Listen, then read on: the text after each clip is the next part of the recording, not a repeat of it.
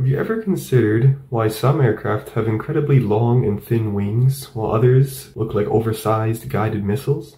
Well, it has to do with something called aspect ratio. Essentially, aspect ratio can be defined as the ratio of the wingspan to the mean chord of a wing. It is a measure of how long and slender a wing is. A high aspect ratio means that the length of the wing is around several times the width, and a low aspect ratio means the width is much closer to the overall length. So why does that matter in aircraft design?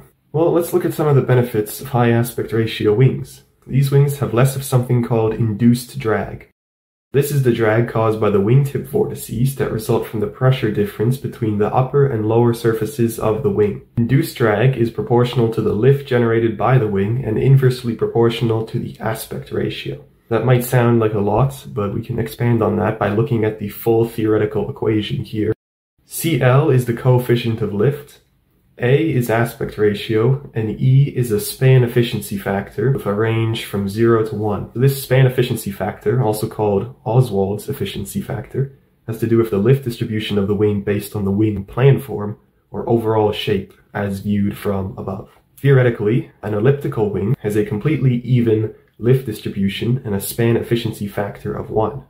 Which essentially means it's the most efficient wing out of all the different wing planform shapes. But most wings are more rectangular in nature, and they have a value that's closer to around 0.7. One of the reasons why aircraft like the Supermarine Spitfire had such a high speed and performance is due to this fact, that it had an elliptical wing shape. So this theoretical equation is all well and good, but is it actually real? Can we actually test it? Well, yes. Using these wings with 4 different aspect ratios, we've got 7, 5, 4, and 3. We can experimentally test how much drag and lift each one is producing and find out which one really is the optimal and see if this equation holds up.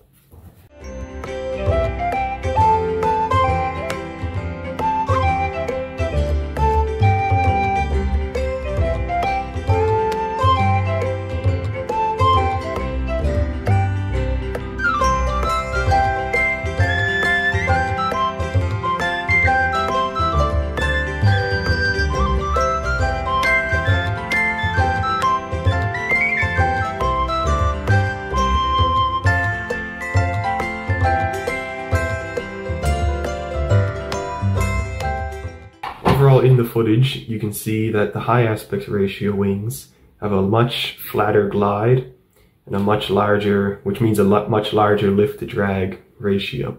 So yes, this equation does appear to be correct. So what all this essentially means is that the high aspect ratio wings can produce the same lift, but with lower drag that a low aspect ratio wing can. This is why long-range airliners such as the Boeing 787 and Airbus A350 have high aspect ratio wings around 10 to 12. Some other examples of airplanes of high aspect ratio wings are gliders, which is due to their need of a long flight time to increase the chance of catching thermal updrafts to stay in flight. Now we can look at some of the drawbacks of high aspect ratio wings. A longer wing has more bending stress and torsion for a given load than a shorter wing, and therefore requires more strength and stiffness to withstand these forces. So having a heavier wing means that less weight can be allocated to other key aspects of the aircraft. High aspect ratio wings also give aircraft a much lower roll rate due to the increased inertia. Having a much lower roll rate will reduce the overall maneuverability and agility of the aircraft. Some examples of airplanes with low aspect ratio wings are fighter jets such as the General Dynamics F-16 and Lockheed Martin F-22. On the other hand, supersonic aircraft such as the Concorde and SR-71 Blackbird have ultra-low aspect ratio wings, values of around 1.5 to 2, because they need to reduce the drag at very high speeds. So as we can see, aspect ratio is definitely a very important factor in airplane design.